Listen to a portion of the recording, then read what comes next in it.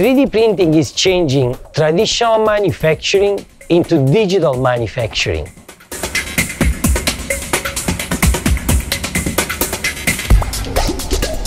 We are 3D. We imagine things in 3D, and now we can make things in 3D with no 2D steps.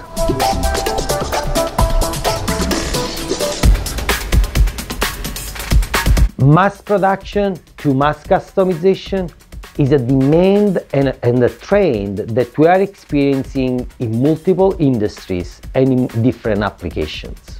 Jewelry, for example. There is a greater level of emotional engagement from a bride's standpoint in actually be part of the design of a specific ring that eventually she's going to wear in the most important day of her life.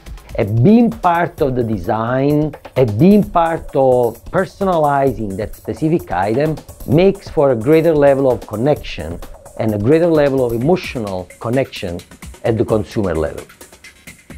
Medical. Patient-specific prosthesis now fulfill a great level of requirement because now you can produce parts that are patient-specific rather than being generic parts that eventually will have to be adapted to the patient.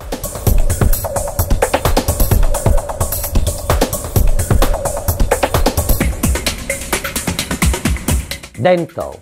With patient-specific appliances, whether they're crowns, copings, bridges, or braces, now you can have appliances designed and manufactured around that patient, rather than being standard appliances that eventually have to be fit to the patient.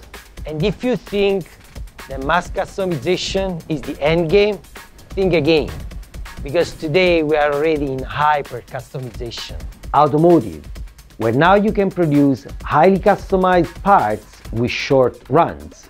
You don't need setup charges, you can eliminate tooling, and the benefit of doing this is that you can go through quicker iterations and more iterations of highly customized parts for your production, shrinking the time to market and shrinking the cost to get you where you want to be.